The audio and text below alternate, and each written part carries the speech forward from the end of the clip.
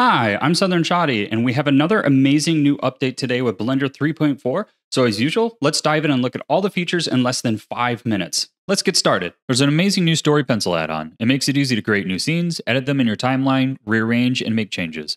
I don't know where you could possibly find a better storyboarding option, and I hope we see future support for this add-on. Grease Pencil Fill tool has been improved, and now there are more options for gap closures accessible in the side panel.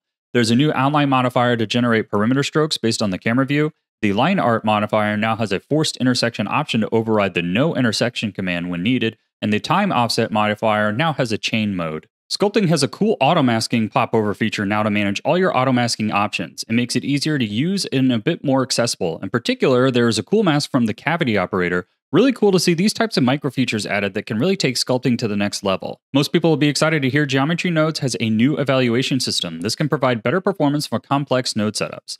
The new Viewer node is amazing for quickly viewing what you're working on and is activated by clicking on it. Geometry nodes are oftentimes a trial and error process, so tools like this are incredible for quality of life. There's also a new distribution of points and volume nodes to create points inside of volume grids. We have a new self-object node to retrieve modifiers for the current object, a sample index, nearest, and a nearest surface node to retrieve additional data for use. For mesh, we have the face set boundaries, which find the edges between groups of faces. Then we have additional access to mesh topology information with these new nodes.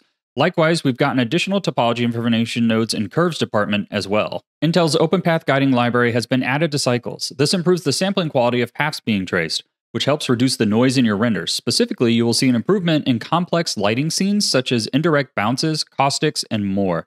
The less noise in your scenes, the less samples you need, and thus you should see a decrease in render times. AMD HIP, Apple Metal, and Intel Open API have all seen minor improvements and support updates. NLA tracks have had minor improvements, including automatically naming tracks after their actions when being pushed down, drawing tracks based on their extrapolation type, and adding a redo panel. The subdivision modifier has seen more performance improvements, specifically when loose edges are being subdivided. And the UV sculpt tools have also seen large improvements. The new geometry-based Relax brush improves the quality of UV mapping by making the UVs follow the geometry more closely.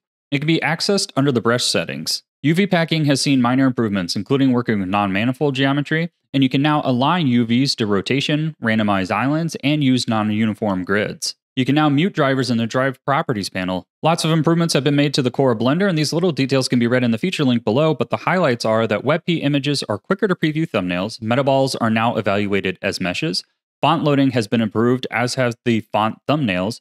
View layer sync operations have been greatly improved for scripts that create a lot of objects in a single operation, leading to performance boosts. The OBJ importer now has a global scaling factor option. The GLF importer and exporter, also known as the GLTF importer and exporter, has seen a lot of improvements overall. As usual, Python has seen a lot of changes, but I'm too stupid to understand. So check out the link in the description below if you'd like to learn more. And of course, there are hundreds of bug fixes, minor features, and improvements elsewhere within the software, which of course you can see any of those at the link in the description below.